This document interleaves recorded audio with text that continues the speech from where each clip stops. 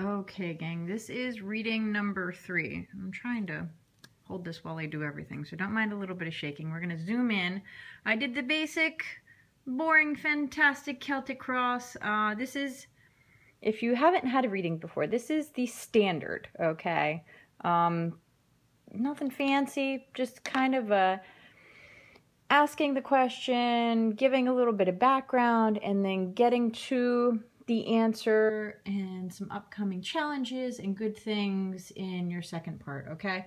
So the first part, the card on the bottom, the Two of Pentacles, is going to be descriptive of our subject. So it's someone that is almost a master of their money, but not quite there yet.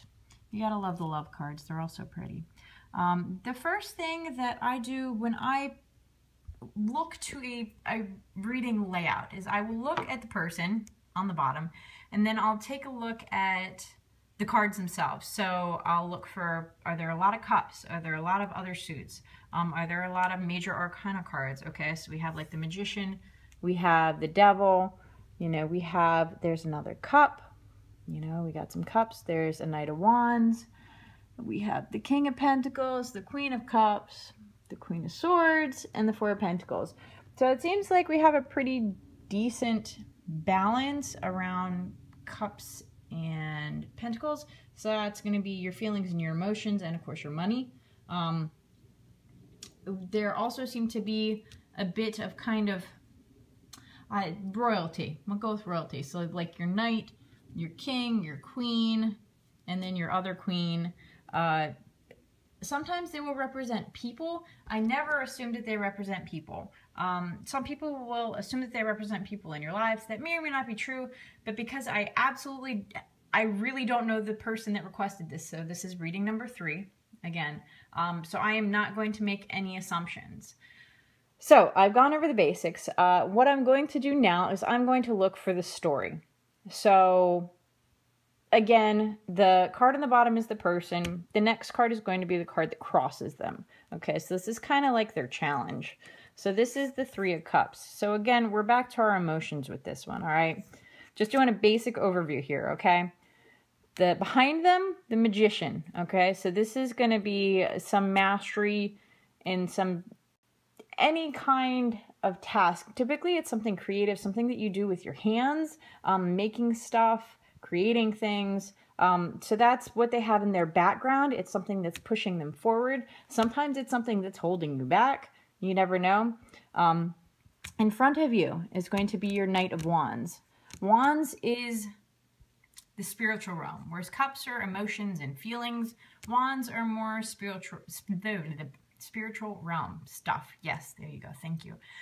Your Knight, of course, being the low man on the totem pole as far as royalty goes. It's someone that's still learning, doesn't have their own kingdom. It isn't a queen or a king. So that's going to be in front of them. So it may be a path from a mastery of one thing creative to learning something new that happens to be more spiritual, more self-improvement related, that sort of thing. Underneath of you is going to be your Five of Cups. Again, the broken cup, never a good thing. But this is below you, okay? So below you is either weighing you down or pushing you up, okay? This specifically is going to be more of a weighing you down kind of thing, all right? Above you, the Devil. Ah, fantastic. You gotta love the Devil. I mean, that could go good or bad. A lot of it speaks to our inner desires, more human-based desires. Carnality, lust, money, possessions, wealth, power, that sort of thing. So that's going to be an influence in the first part of, you know, what we're dealing with right now. So at this point, I don't actually see much related to love, which could be good or bad. I'm actually not sure if this person is married or not. So again, no assumptions here. So we're gonna go over to the second part of the cards, okay? I'm gonna kind of separate them because I have a small scarf here today. Okay, so at the top we have the King of Pentacles. The King of Pentacles is awesome. I mean, that's money. And here we're talking about the mastery of money. So the top, we're talking about kind of the surrounding environment, all right? So from the looks of it, this reading to me is speaking to money. So even if they asked about love, this is saying, you know what, there's something more important. It's obviously money, okay? Something that is going to influence the decision about money is going to be the Queen of Cups. Now, I hate to say that money and emotions kind of run hand in hand, but they do. They absolutely do. You know, especially, just money and emotions. And a lot of it is because we think that money makes us who we are, and it doesn't, you know. It's better to be happier in seeking your spiritual realm and be a little bit poorer than to have to fight with a king over money to prove your wealth. Yeah. Okay, so next. Queen of Swords. This is going to be someone that is going to influence the decision about whatever you're making. Which, you know, again, at this point looks like money. The Queen of Swords. The Queen of Swords is a fascinating person. I am enamored with the Queen of Swords. I mean, not only is she beautiful and awesome and has a sword, but she's also fantastic at dealing out justice. What do I mean by that? She's the one that's going to kick somebody's butt for saying mean things to you, okay? But she's also going to be swift in penalizing you if you screw up. Does that make sense? So it's the double-edged sword. It's protection and it's justice. Make sense? Okay.